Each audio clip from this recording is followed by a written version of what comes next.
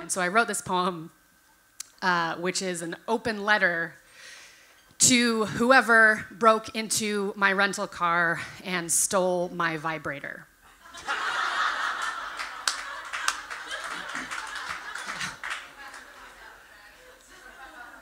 Perhaps I deserve this. After all, isn't my very ownership of this magic wand an act of theft?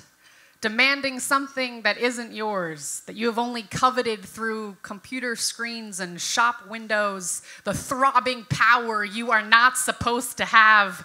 I too am guilty. I too have dreamed of owning what was not meant for me. I too have lusted after the high of a wide stance on a crowded subway, the buzz of a boardroom that will look me in the eyes. Who can be blamed for that desire? I'm sorry if you were misled. It was dark, raining.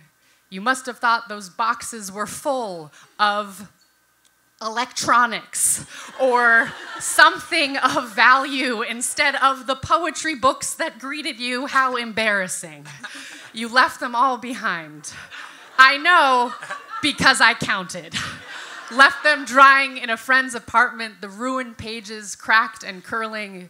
You took my rain jacket, smart. You took a pair of jeans, some underwear, my camera, this at least you can sell. And then I imagine you slid your hand along the lining of the suitcase until your fingers came to curl around that coy cylinder. I am sure that even in the downpour, you knew what it was. I wonder if you took it without pausing, whether it was an afterthought or the crown jewel. Did you stop to consider the body it once soothed, the drawers it was hidden in, the roommates it embarrassed? Did it redeem the broken window, those stupid poetry books? I wonder if you use it. I wonder what it means if you do. I will tell you one thing, though.